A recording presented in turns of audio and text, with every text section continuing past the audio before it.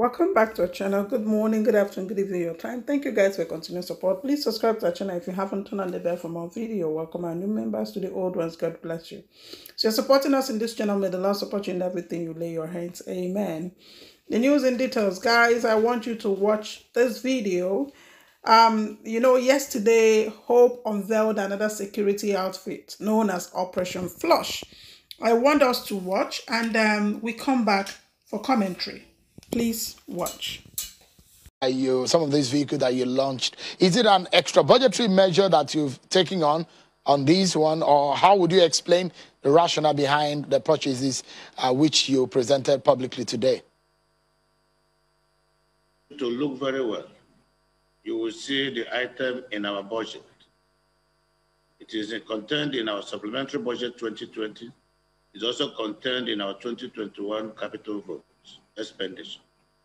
I will not spend outside the budget. You know, I'm a parliamentarian coming from the Senate.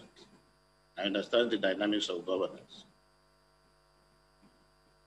In the usage of these vehicles and these gadgets, is there, part of what you launched today, you have the communication gadgets and you have the vehicles. First and foremost, with the structure of policing in the state, this is not only for the police in Imo State, it's also for the military and other security agencies. How do you hope to spread this? And I'll come to the issue of the communication, whether or not you have a center to coordinate the communication and what your plan is in terms of IT, technology in monitoring security in the state. So based on what you launched, the vehicles, how do you hope to spread it, or how have you allocated it?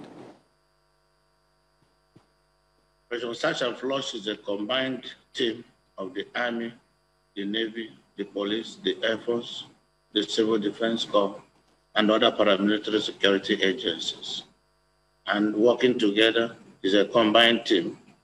The vehicles will be manned, they will use everything in common, and then we'll have a communication guidance with a radius that covers the entire width of the state to enable communication inter-agencies and intra-agency.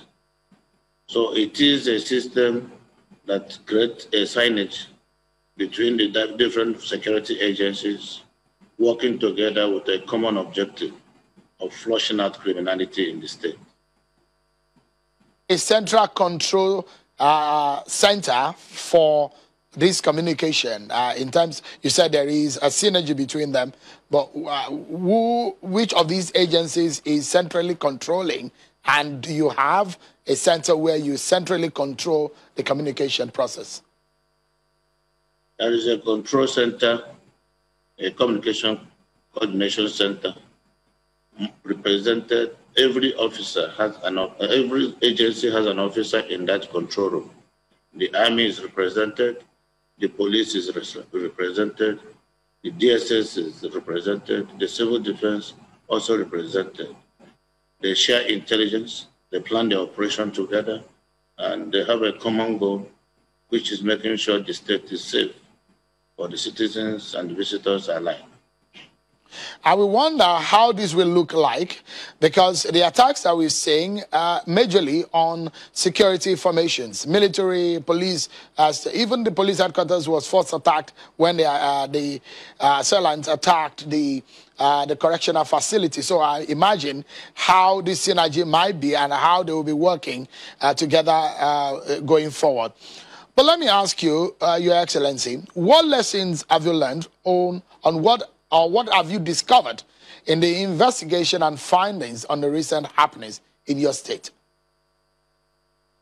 One thing I would like to show you is that what we are doing now, we're on the right track. The ultimate goal is to ensure that what happened a few weeks ago at the correctional center, at police headquarters, various police stations, it is our hope that it will not happen again. We've reviewed our strategy. We've also looked where we have gaps. We've done our best to close the gaps.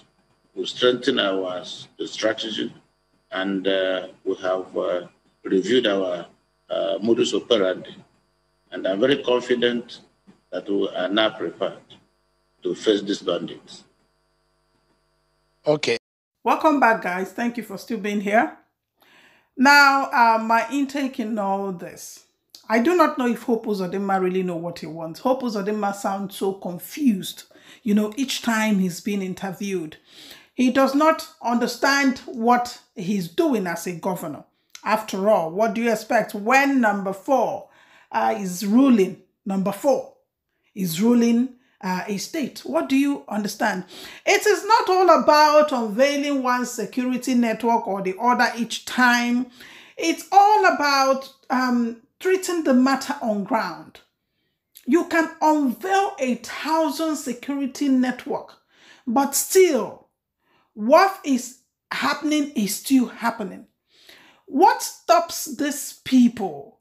All this money they're using to fund all the security network. What stops them using it to, sponsor ECN? Let me use that word, sponsor.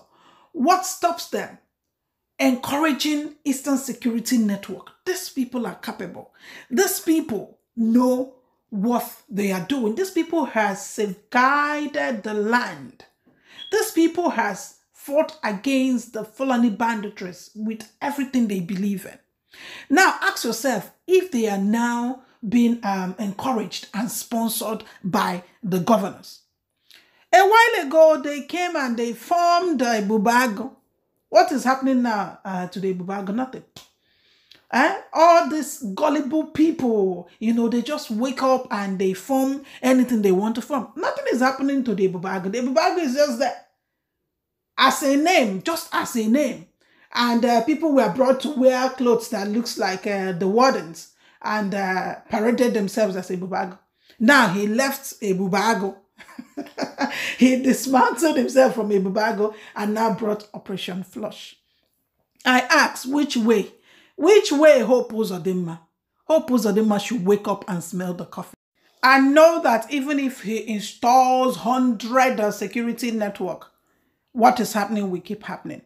Please, guys, subscribe to our channel if you haven't, and do not forget to turn on the bell for more video. I will see you on my next video. I love you guys. Bye-bye, guys. Bye.